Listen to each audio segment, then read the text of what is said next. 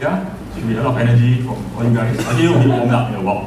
Okay, so today's session, in case you're still not a bit confused about the title, user experience for product managers, does not mean that if you're not a product manager, you can't be here, but maybe understand a bit about the why is it important for a product manager to understand user experience, and maybe look at how the UX tools and artifacts can really help you around this. Okay. So what we'll cover today is a bit about the value of UX, discover how it's critical to your business, and learn to integrate UX data into your overall flow. Also maybe help to look at the overall business, maybe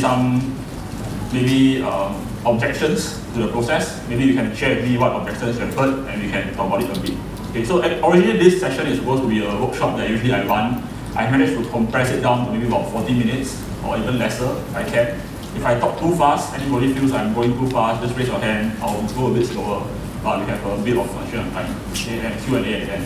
What we will not cover today, obviously, is to be a UX designer. So if you're a UX designer in the room, you realize there's a bunch of things that we probably can't cover in 35 minutes. So just be aware. Okay. Introduction about my company. We are the Collab folks, relatively young partnership of three of us. There is Lina, Ruth, and myself. We cover different areas. I cover all three in the training and the coaching that I do. Lina does more product management and marketing. Ruth does more user research and marketing. And so when we do our coaching, actually our approach is fairly in a very packed manner. But myself, I started in tech, computer engineer for NTU, went into agility kind of maybe the last 6 years in the term of agility. I think I've always been agile, or I like to think so. And then started user experience in one of the companies. I worked in quite a few roles over the last 16 years to reach a point whereby I feel that I want to coach teams and maybe help them understand more about the topic itself. I worked with a fair number of companies in the region. The early days, the big companies, the later days maybe a bit smaller. But I think iProperty is not small anymore. They are recently acquired by REA in Australia. At Collab folks, we work with a fair number of companies from startups until like SPH. Is there anybody from SPH here in the room? Maybe not. I think that's somewhere else. And then some Indonesian companies like KMK and Bukalapak, so it's like Carousel Indonesia, but I think 10 times bigger than them. Fubu and SPH Design Studio and SPH, everybody, I think they know them. Last one is EMC, it's actually an energy market company I'm coaching right now, having quite a bit of fun. So our approach is explore, collect, evaluate, we use all the practices that we know, we work with people, work on the product team itself and understand them. Okay? So I'll jump into it. So instead of an introduction whereby we interact with each other, because I don't have enough time, maybe can I have a show of hands, who is a product manager here, just to get a sense. Cool. So, great. Anybody who's a designer, visual UI designer, consider UI designer. Any user researchers? I put a question mark because usually there's 0. Okay. Developer engineers, the rest, I would say. Anyone in QA? Business development? Those guys are like everything. Marketing? None. Okay. So this is actually something that this topic itself has evolved for me over the last 2 years. I delivered this in 2014 at Agile Conference, maybe a slightly different version of it. Now it's a bit more refined. And I thought maybe before we start, let's warm up, which is a perfect timing because Michael Chen has to change something for me. So you all stand up. Yeah.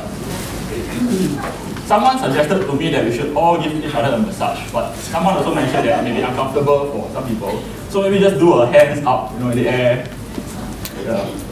No one wants to do the pineapple apple thing, right? I don't want to do it. Not on camera.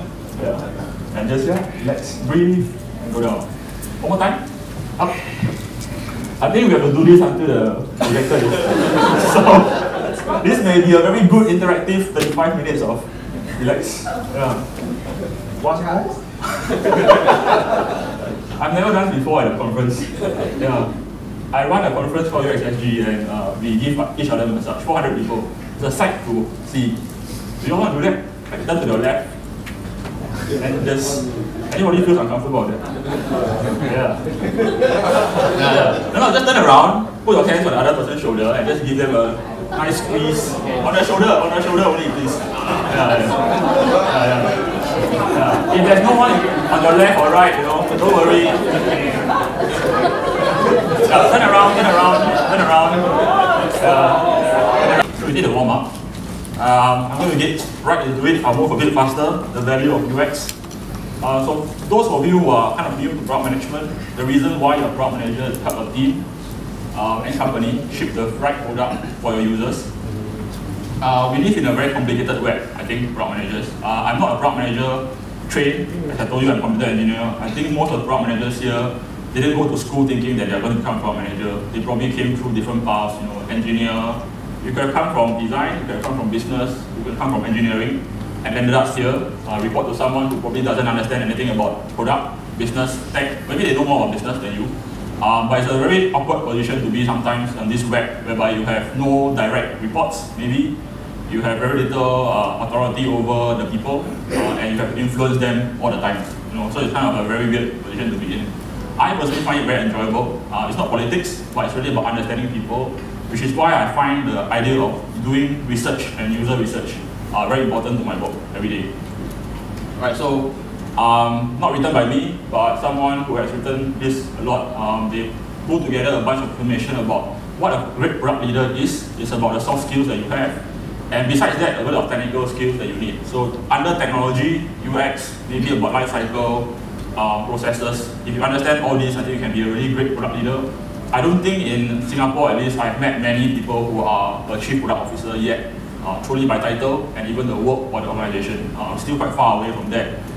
This morning, Mary mentioned Marty Hagan. For those who are not familiar with the name, he runs SCPG, the Silicon Valley Product Group, a really good read about all the things that he's done.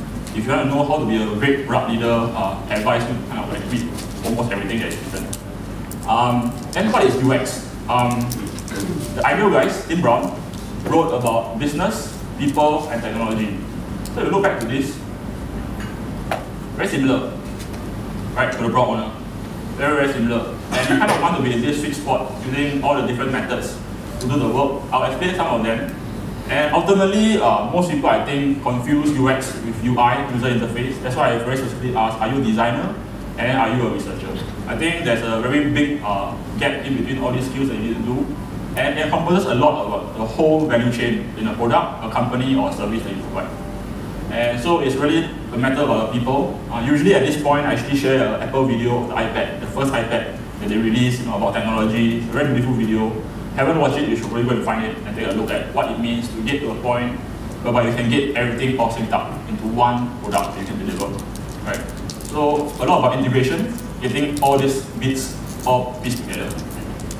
And so I guess usually at this point, you'll see it's 10 minutes, it's actually the workshop. I've done the slides in a way that actually you can take this away. You can run this internally.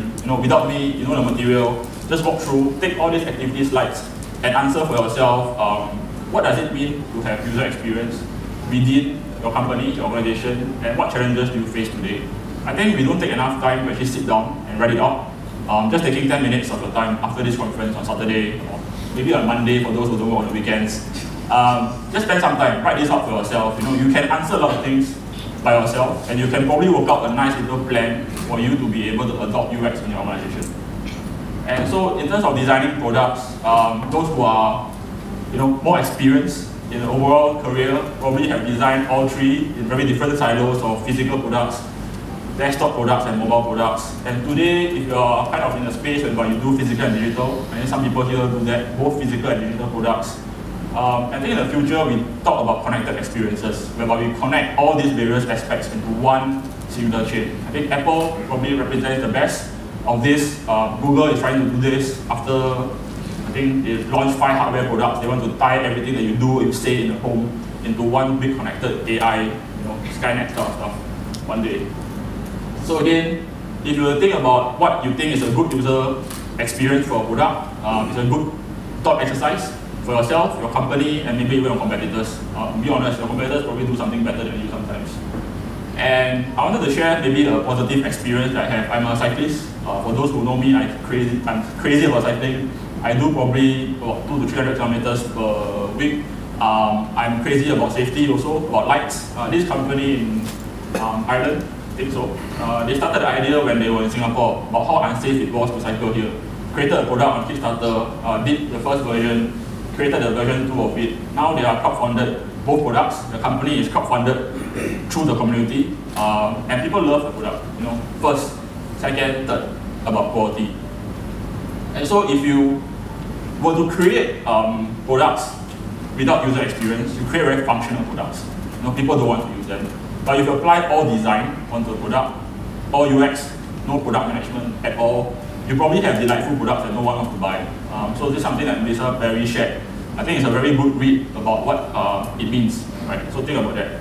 And if you think about contrasting a good user experience versus a bad user experience, think about that for yourself. What is a bad user experience? So again, back to fitness, cycling. This is supposed to be worn on an ankle. It looks a lot like the security ankles that you wear kind of for after you leave the jail. And unfortunately, they were a bit ahead of Fitbit at that time.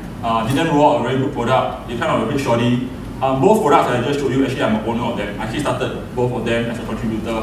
I don't use this anymore. It's just stuck there. Nobody likes it. On their own website, people don't like it and people don't use it. And no one gives a comment about it. Their customer service can't even bother to reply to them anymore because they know it sucks. They can't do anything more. So that's a very bad user experience. And now you get to see this on a stage in front of 80 people. Right? So that's how a bad user experience can create direct negativity.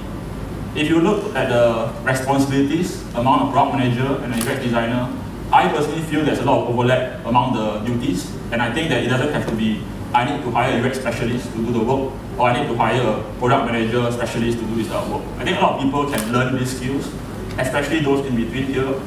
Anybody here can turn to the person next to you and have a conversation. Who are you? How are you today? And you like something about this product. Whether you do a good job of the conversation is a matter of practice. If you know the technique, you understand all this, you can probably be trained. And wireframes, user flow, you don't have to have an engineering degree to draw a user flow. You can actually draw out how you think a user flow would look like, at least, and then have a conversation about it. And so if you were to work together in a team or even by yourself, you start with requirements, but in terms of requirements, you probably want to define the users, the goals and the value, and looking at the product manager can own this acceptance criteria. So those who are familiar with Scrum or agility concepts or practices, in Agile, there's a product owner idea, so you can actually own this acceptance criteria very, very much. Okay. And in terms of user research, you are trying to understand the user needs and what they like about the technology or service. That means regular customer visits and interviews. This is a remote interview session that we do, through Skype. They are showing the screen here, and this is a researcher who is conducting the work while we're on this project together. So in terms of ideation, designers can facilitate the design process. Mary this morning talked about design sprint. This is actually the example of design sprint. It was actually done in 5 days with this team in Jakarta. Had no idea how to do this, but they are very, very strong prototypers. They are very strong designers and very good product managers. They just haven't worked together in this manner before. We did one sprint with them. They took up so quickly that they now practice it for everything that they do in the organization. I've seen them create and launch new products. They've applied it to their existing products. They have, under the umbrella, 22 product managers with a vision of having 500 engineers in their organization at some point. I think it's a very powerful journey for them, 1 year now, and they're interested to know and do more around this. And I don't have to be involved. I just taught them the framework. They went ahead and implemented by themselves. Now they do this naturally. And they have a very good setup. They have this round table that they can work together. So I get very nice pictures during the workshops. All the sketching that's involved, all the ideation process through this. And ultimately, I think it's about communication. So those of you who are product managers or maybe not product managers, you realize that the root cause of most issues, I think, is about communicating enough and in the right way. So we make sure that we bring in our stakeholders and share with them as much possible about the research that we've done on a regular basis, maybe every sprint or every month, if at all possible, to give them an insight and build some empathy about the product itself. Right? And so if you were to say what is product managers versus how user experience is done, I think product managers can be responsible for the overall success, and UX designers are responsible for ensuring that user needs are met. Okay, next topic. I want to talk about maybe understanding how UX can be critical to your business and the ROI of it. Okay, it's not going to be very in-depth. I'm not going to do any finance price modeling here. After lunch, there's no way we can sustain a finance model through this, not in a bank. Anyone here is in the bank? I always ask this question. very shy. Okay. Hi. Oh yes, I met you this morning. And so, Janine Ray mentioned that integrating design into your company involves more than just hiring superstar designers. I wish we can hire superstar designers easily, but there's very few of them, even in Singapore or in the US. It takes a very long-term commitment to develop people, and this is like what I sincerely believe in working with so many companies, so many teams, 102 companies that I work with today, that almost that you have to do a kind of a deep dive into people development before you can get a great design culture.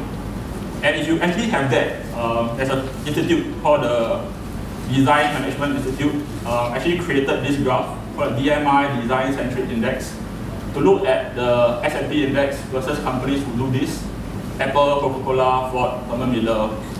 If we were to remove Apple, this will probably be closer. Apple brings this up quite a lot because I mean, they are the grandmasters of this now, but everybody's copying them. You know? You can be Apple with a lot of effort if you can get there. But creating this sustainable competitive advantage is very, very difficult. It's not an easy task. I don't think you're going to walk away today or from this conference suddenly, magically, your companies are going to do that. Your CEO is not sitting in the room. Your board of directors is not sitting in the room. They don't understand what UX is. Maybe if you tell them in some form, after this, maybe you got some chance to run maybe one little workshop by yourself with them. That's really a very positive step. It took me 4 years to get my company to even want to hire the first user researcher. And that was under my budget, not someone else's budget. Okay? So if you were to look at the design maturity ladder, you can plot your company into this. Didn't create this. There's a lot of maturity models out in the market. But I thought it would be nice to link you up to the same people who created the previous one. So if you are at no design, whereby design doesn't play any role in this product, service, or development, anyone here has this problem, like you are here? I will not say where you're from. Stage 2, design is only relevant in terms of style. That means you're all concerned about how pretty it looks. You know, that pixel perfect, rounded corner that you want in shaded blue or magento, whatever code that you need. And design as a process, integral to the development process. And finally, design is a means of encouraging innovation. You know, most of the banks want to be here, but they're probably somewhere here today. And so they're struggling to get there with a lot of coaches, a lot of consultants, a lot of hires, trying to figure out in a very fast time and burning a lot of cash to get here. So it'll be interesting to watch.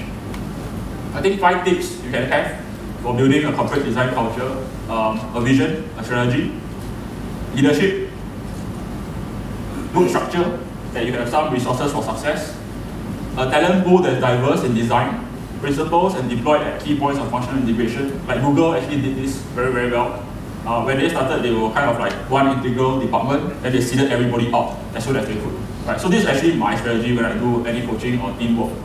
We make sure that these are all in place and make sure that the talent pool in the company is ready to quickly seed out to as much of the company as possible. And obviously a culture that embraces all these dimensions of design and obviously change. That's why you're at Agile Singapore. It's a perfect combination of these topics that if change is kind of constant, having an agile mindset makes it easier to do this stuff. Okay. If you think about what I just said, you know, direction, vision, strategy, if you want a company to be successful, you need success to have direction and capability. If you want capability, you need to have competence and capacity. And this comes through training, and this comes through the people's willingness to do it. So right now, the Singapore government, they love Skills Future. This is where they have the capacity to give you all the training that you want, capped at $500, right?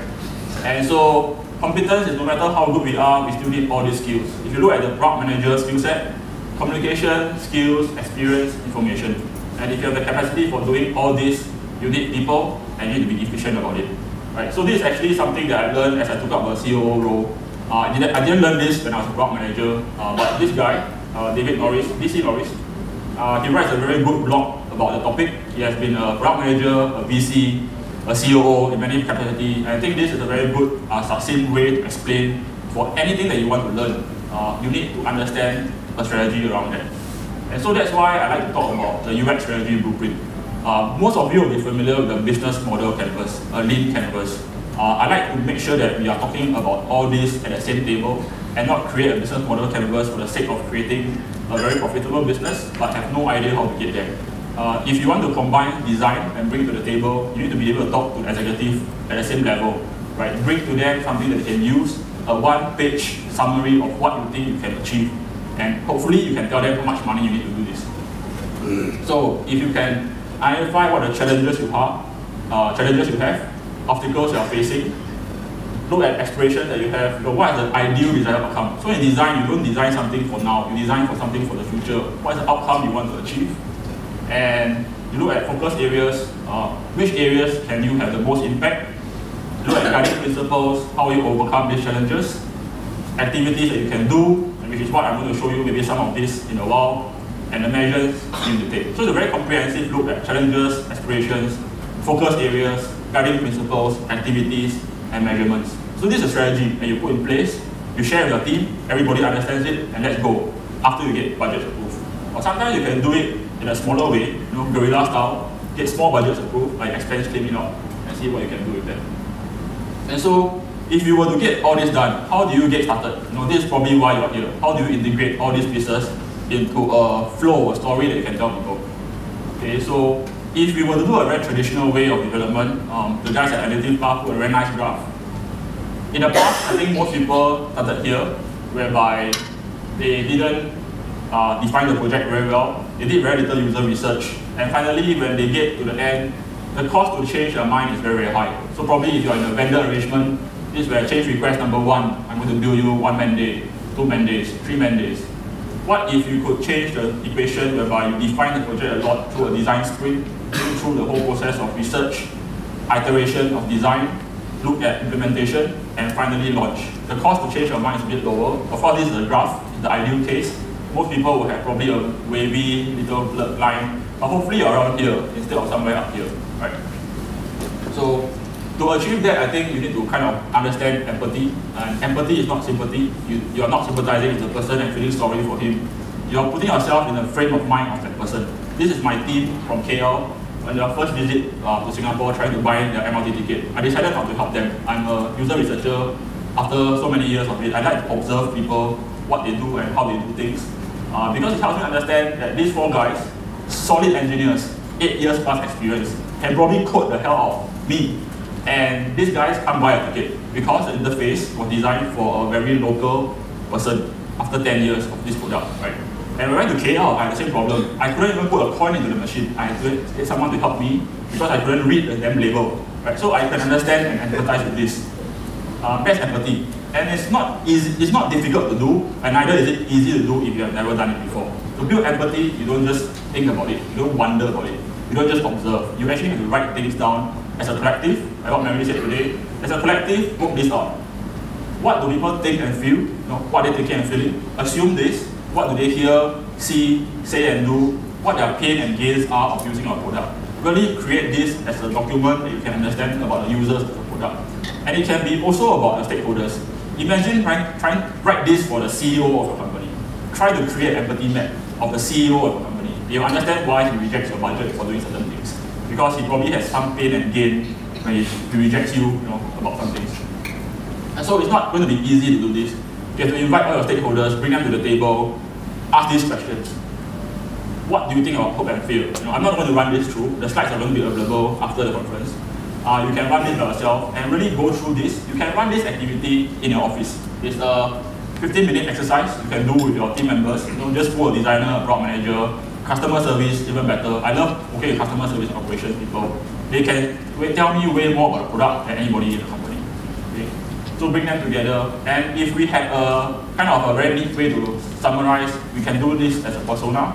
Explain this into a way that we can capture this for other people to understand. And it's a persona is kind of whereby you define the character, you define the scenario, and you give an idea of what the goal is for the people who want to work on this project. So if you want to bring a whole team together, you can't let the designer just keep verbalizing things out. You have to create material for them to read, let them understand and build empathy towards the product. And so if we have a lot of time, we'll create that. But you also can do this. This is drawn by my partner when we're trying to create a cycling business. He told me he can't sketch. I told him you can. He did this. I think it's pretty good for a person who is a CEO, investor level guy who has never sketched probably in his last 20 years. So far, okay, he can do a statement level. But I'm sure people in this room can probably do a better job. And you can walk them through the problem that the user is facing, the behavior and belief that the person is having, the type of demographic that you have within the user group, and then the needs and goals for them in their product. But if you were to do all this, by hypothesis and you don't actually validate, you actually don't understand the user yet. So you need to probably do a bit of interviews. Instead of interviews, sometimes I like usability testing. It's a bit easier way. You can ask people to do tasks in design, make sure that they have some chance to actually work on your product. And if you attended the eye tracking session today, it's a very similar session whereby instead of eye tracking, we actually ask questions and facilitate a conversation about how they use the product. And we do observation with them. Okay? So how many to test? Jacob Nielsen wrote, at least shared this thought in the past about 5 to test per personnel group is good enough. You can cover 85% of the group. And if you were to write more tests, obviously you're more reliable or you spend more time. It doesn't mean that you have more new results. Actually get the diminishing quality. Instead of doing a big test of 100 people, maybe do small bunches of 5 people over a period of time, so you get all these insights into your team and feed into your mentor cycle and feedback cycle. Okay. What should you test? So a lot of times when I ask people to do testing, they write very simple scenarios, and it's not a great scenario. I thought I would share you with some tips on how to write scenarios. Make the task realistic. So if the user goal is to browse a product offering and purchase an item, so people who go to e-commerce, if you were to tell them, purchase a pair of orange Nike running shoes, this is all they will do. They are going to be stuck in their mind about how to do it. But give them the idea, a broad parameter, and let them explore. The key idea is to let them explore. Buy a pair of shoes for under $40. They're going to use a category filter. They're going to do some filters for price, hopefully, and that's when they get to test the system a bit. Make the task actionable. So if you were to say, for example, want them to find a movie and show times, you could say this very complicated line, and again, they will do exactly what you tell them, and you only see one result. It's either a fail or pass, or maybe some variation around it. Or maybe tell them directly, go to this place, and then give them a chance to explore. Okay, so if you write, the way you write a scenario is very important also. And avoid clues. If you have to look up grades, for example, for those with children in school, you have to see the results of midterm exams, go to the website, sign in. Again, very directive. You're telling them exactly what to do. Instead, tell them, look up the results of midterm exams. They should know where to go if they are whatever school they are, right? You have to tell them which website to go. They should have an idea. Okay, so again, very easy exercise when you're back in your office. Write down 2 scenarios in which you'll test. Go back and look at the good and bad examples. Maybe you can frame them up. And if once you're done with all this, how do you share information? I think product managers need to share all the work that you do. And a good way to share is to actually look at the participants that you've done. Give a bit of a ranking. If they completed the task easily, all the way until they have a skip in the task. Do everything up. So this is an old design that we did in the past, and we found there's a big issue. Here, a red line. So if you were to ask me or ask any one of you, what should we fix? I think it's a very easy choice. Fix this. Right? So later on, when we did a new design, we fixed it. We saw that the results are good, everybody is happy, and we move on from that. No complicated A/B test or whatever. Just unit testing, get it done first, and then you can A/B test the hell out of it. What can you do next? You can look at time to complete. So if time is an important aspect, especially in e-commerce, you want them to complete a certain task as quickly as possible. And then you get some rating about navigation, usefulness, do you recommend? Some people do NPS, the net promotion score. You can do this also in here. And kind of usability of search results. This is a bit hard because not everybody understands usability, even if they say they do. But Apple has trained a lot of people, so they kind of understand what it is. And so the last part I want to cover maybe is about objections. Usually at this point, I actually like to hear from you. What are the objections you face in your organization when you are trying to introduce the process? For those that have done it before, how do you, what do people say when you try to introduce the process? Anyone at all? This wants to share? People have no time to participate in some design research. People have no time to participate in design research. Okay. We already know what our users want and how they behave. We already know what our users want. Okay. That one is very easy to resolve.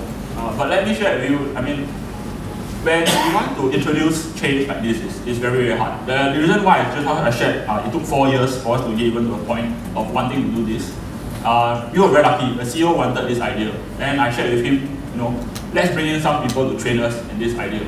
How will we do it? The budget was put forward to him. Let's do it around 120K Sing dollars at that time.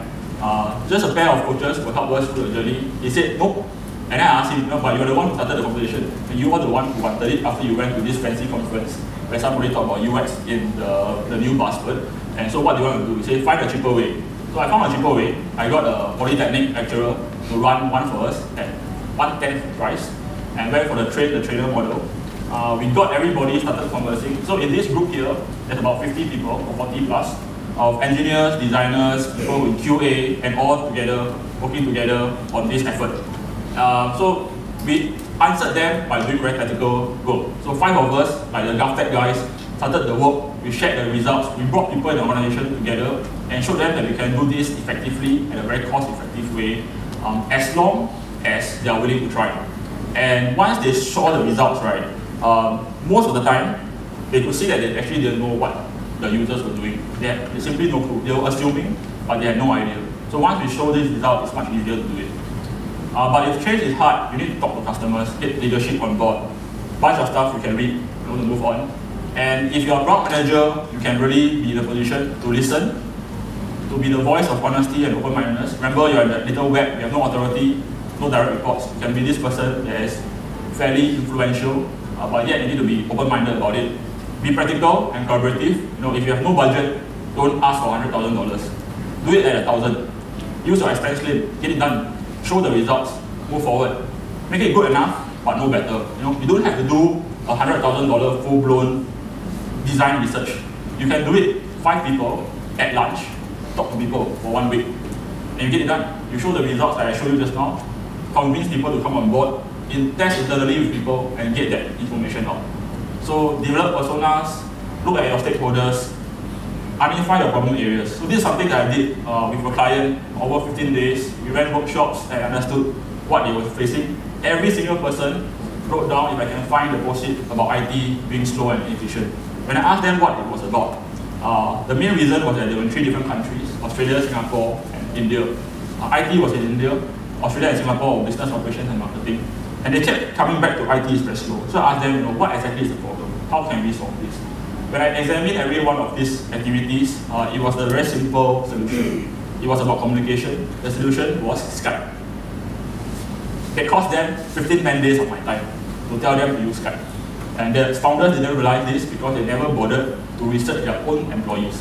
They never bothered to think about their own employees that they had problems they need to solve. And Skype is a very free solution, I think. You can do premium Skype, you can do group video calling, but that's all they needed.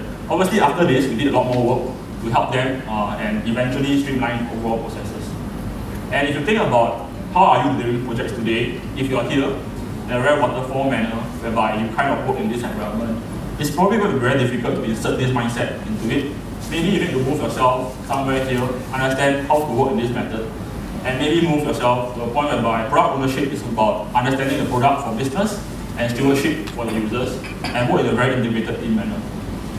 And if you put everything together, running workshops, maybe do it yourself or hire a dedicated person, you can probably reach the point whereby you have a table full of people who are all doing the same thing at the same point in time, having the same mindset about how to solve the problem.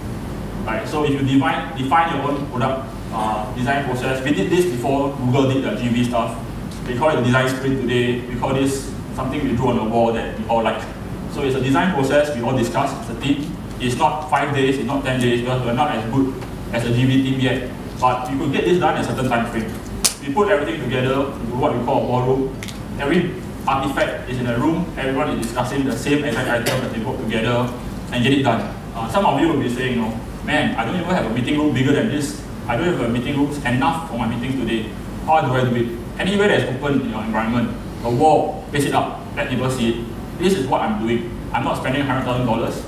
I'm spending maybe, all I'm spending is my time to help you understand the user. And if you set up a product roadmap, help people understand that a roadmap is not about just the product, it's about the company and departments you're affecting. There is product design, tech, operations, marketing. We didn't have sales, we just sales and marketing. Give them an idea of who is going to be impacted by the work that you do, and you can have people understand that if you focus on delivery, you can bring UX into the conversation. So ultimately, remember that all these artifacts that I've shown you and all the activities that I'm doing is about creating a conversation. This is a wall we created in a design sprint. This lady here was a user from one of the customer service guys. This was held at a different floor. She walked up and just stood there and asked questions about this product. She had no clue what was going on, but she could ask questions in a meaningful way. And the engineer here, and actually he's a designer, really saw a different point of view. And when he does design after that, it's a very, very different conversation that he's having. Okay. So, a recap, what we covered today, the 4 points, the guy is telling me to add, which is just perfect. Okay. So, great books you should read. I like this too. It's about psychology. Probably doesn't fit in an Agile conference, but you'll be interested that these are probably the best books you could read in your whole career. I use a lot of tools. Google Docs, I favor that because it's collaborative. Prototyping, there's many tools that I use. And there's a bunch of tools for visual design and usability testing. Again, if you want to do a follow-up, let me know. Usually when I run a workshop, I actually ask people to write down all the activities they've done and think about in 30 days, can they actually do it? So far, not a single person that I've done a workshop with actually can follow up. Number one reason they give me is there's no time. That's a very lazy excuse. I think that has no time. Even if you're here sitting there for 30 minutes and you're not dozing off, you have time. It's a matter of whether you want to spend the time to improve the product for your company and for your users. Right. So if, like any good product manager, I will ask for a retrospective. If anybody who wants to do it later on, I'll be here. We will do a quick circle and you can tell me what you like, what you didn't like, and what you'd like to see more of this. So Q&A. This is actually an example of the workshop that I run at General Assembly. So I do public courses and I do in-house club book. So this is a public course. Everyone here is not a product manager. I think the closest product manager was this guy who runs a very big music group. I was very surprised why the director of product was sitting in my room understanding UX. But I think they had fun. I hope. So thank you very much. Any questions?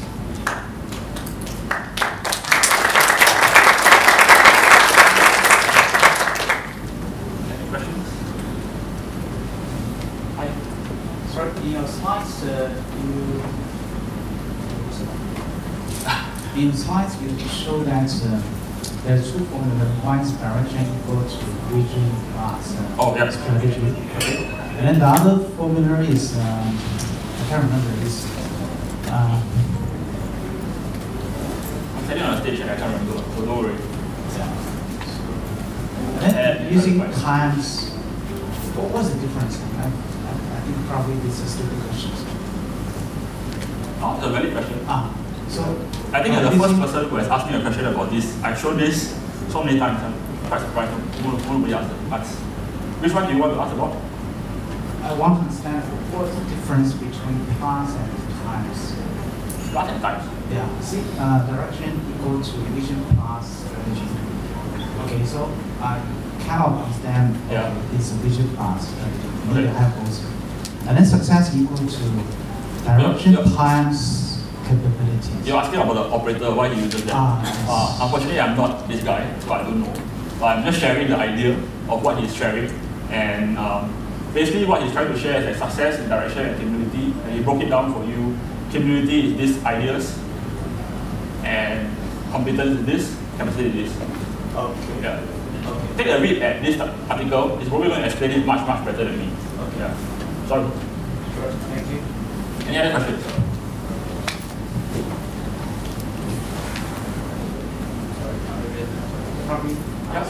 Another one. Please.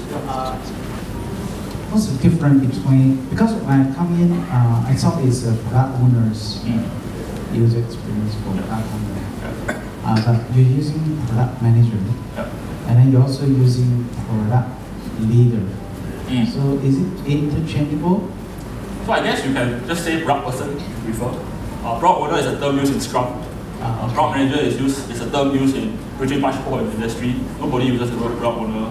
Usually, if you ask the more traditional guys, they all start with product manager.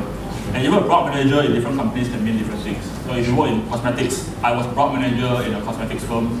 Everyone thought I was creating a product like perfume. Actually, I don't. I'm actually the technical product manager. Okay. And so it's very confusing. So I kind of like, just do product. Be a product person. Okay, sure. Thank you. As for HR, I don't think it changes your salary very, very much. Thank you very much. Okay, thank you very much, Michael.